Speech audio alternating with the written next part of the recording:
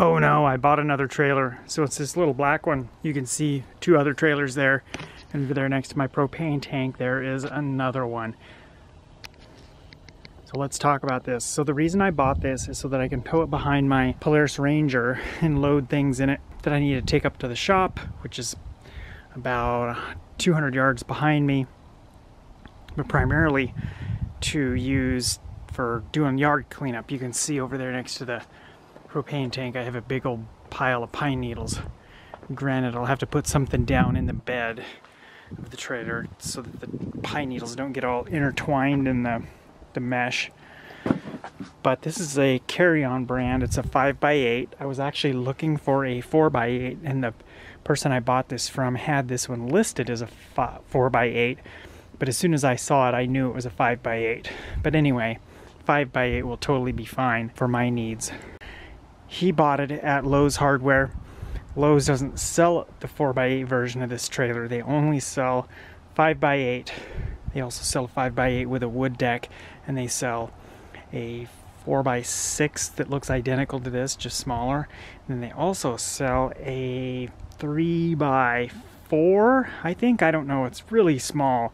It has taller sides, but then the sides are enclosed with this expanded mesh style steel.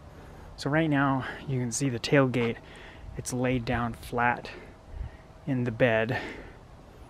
It's got some little latches that'll hold it in the vertical position, and that doubles as a ramp gate too. So this trailer, another thing that I could use it for is to haul one of my dual sport motorcycles behind my Subaru Crosstrek. I could also use it to tow a motorcycle behind my Chevy Colorado. The big black trailer over there, the enclosed 7x12, that's my primary motorcycle hauler, but I use that for weekend trips. This would be good for a day trip.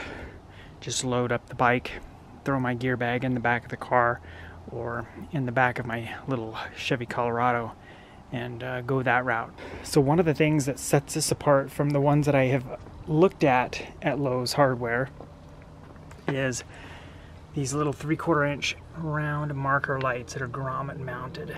Every time I've looked at these trailers at Lowe's, they have a big cube style surface mount light that protrudes from the side of the trailer about an inch or so, and almost all of them get broken off. Whether it's vandals coming in and kicking them or smashing them, or the Lowe's employees moving the trailers around and banging the trailers into each other as they move them around and getting broken, I don't know.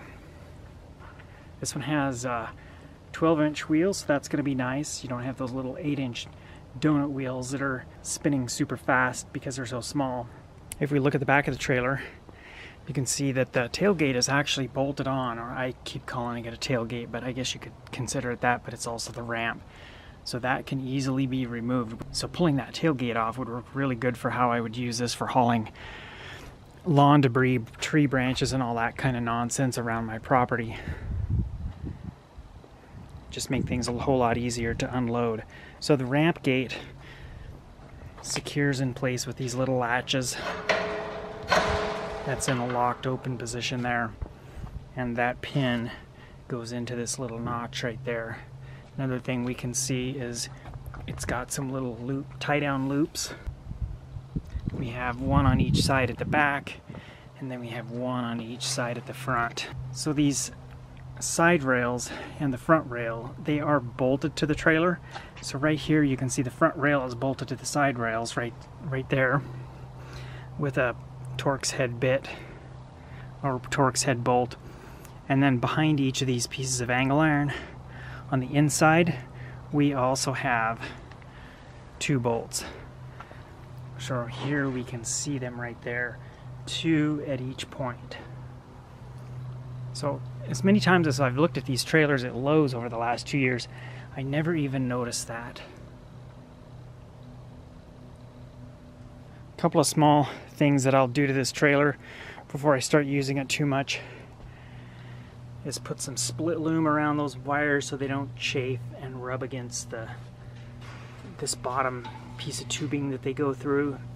I will probably disconnect that bolt that holds the 3 ground wires in place. We do not need lights wired to the chassis ground of the trailer, so long as these tail lights are not picking up ground through chassis ground. But, you know, I highly suspect that they are. Yep, they are, and because we only see 2 wires, that means I do need to leave those 2 or 3 ground wires connected to chassis ground of the trailer. Otherwise, the tail lights won't work. I absolutely despise the fact that trailer manufacturers rely on chassis ground for grounding lights. But of course, in this case, because that's what this light is manufactured for, is picking up ground through chassis ground, you don't have a whole lot of choice.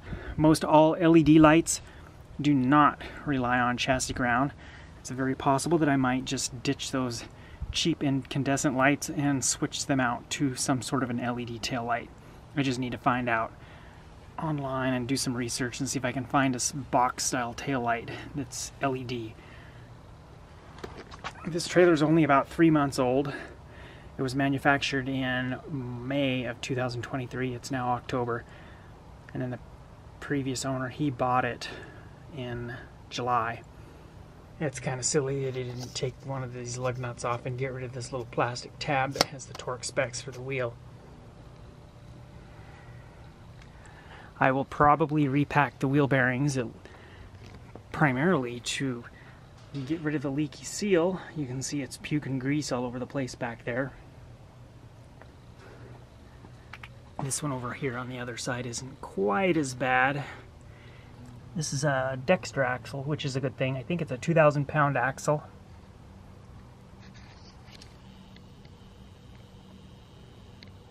Each of the leaf springs has 2 leaves in it.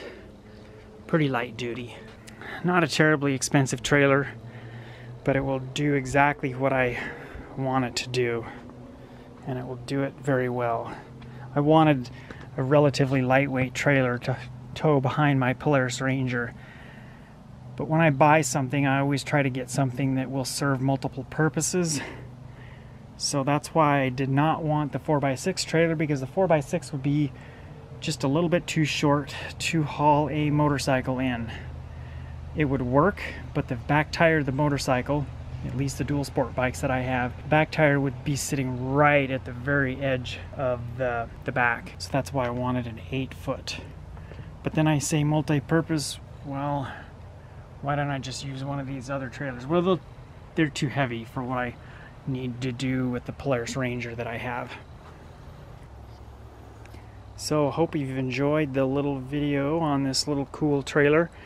I might be doing some small upgrades to it, and when I do, I will post some more videos. So be sure to like this video, drop a comment below, and subscribe to the channel. Thanks for watching.